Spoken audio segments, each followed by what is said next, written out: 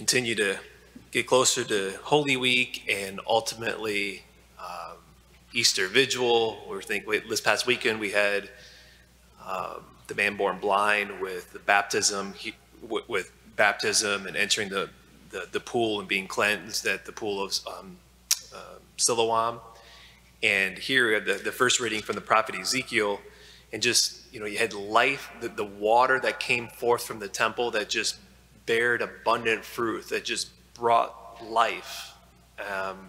And so, of course, we want our minds to be thinking of who's the new temple, who says that the temple will be destroyed in 3 days, and then Jesus. We know Jesus is the new temple. And on the cross, the water that came forth from his side, life-giving water, baptism. It's a beautiful image of Ezekiel 47 in our first reading. And our gospel, what really we just want to focus and just focus on the response of this man, where Jesus' eyes are locked on. It says there was, what did it say? That large number of ill, blind, lame. But Jesus is focused on this one man, and apparently he knew this man's been sick for, and in his current state for 38 years. And Jesus approaches him, asks them, "Do you wish to be well?" And notice the response. His response is interesting. He doesn't decisively or enthusiastically say yes. He just complains. And he doesn't even complain about his affliction.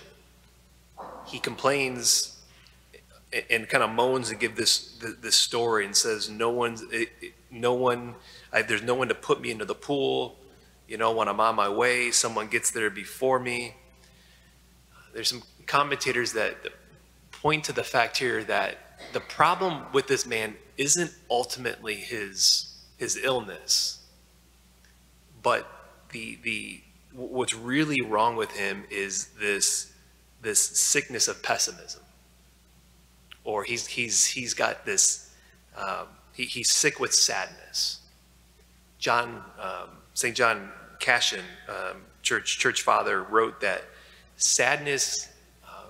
He even mentioned that sadness in of itself is a deadly sin, is a capital sin, where it's not quite a capital sin.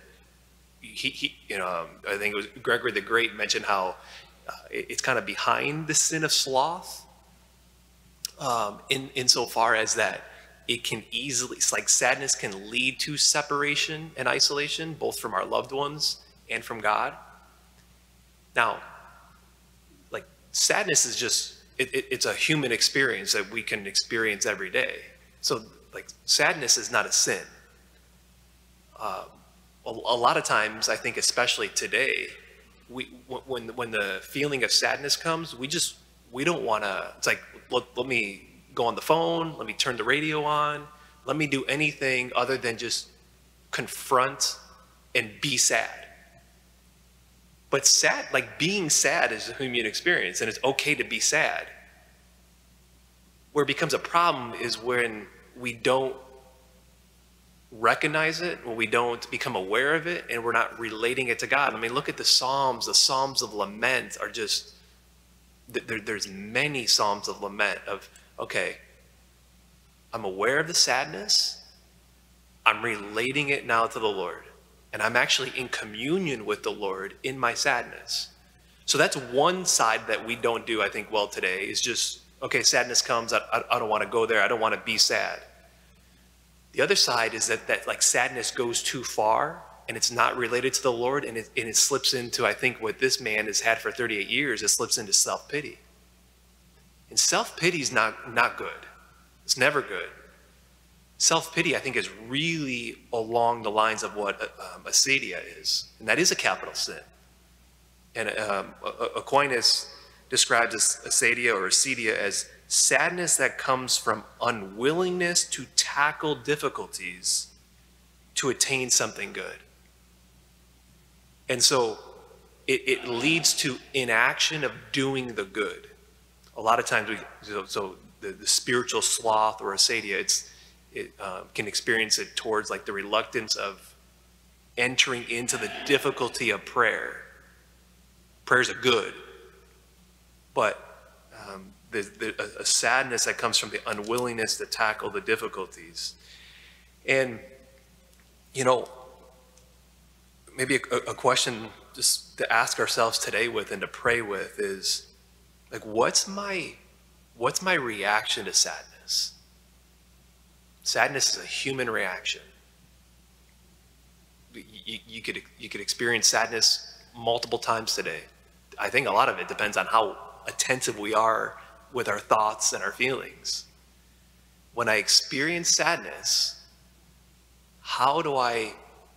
what's my reaction to it? Do I lend more? Do I have a tendency more to, I'm not going to be sad. I don't like to be sad. I'm not going to recognize it. I'm not going to relate it to the Lord. Is it more towards that end do I go? Or is it more towards the end of self-pity? And does that lead to, and then for us to recognize of how that shapes my life, how that shapes my relationships, how that leads to inaction. You know, I just think of maybe the habits that we conform, the habits that we have, relationships that we're in, that maybe don't progress or don't change because of self-pity. And the antidote, of course, is on whichever extreme we tend towards. The antidote is Jesus. It's to be with him. It's to relate those feelings of sadness, to recognize them, to become aware of them, and to be with Jesus with them, who is life, who wants to be there, who is there, and he wants to share and invite us into communion with him and the Trinity.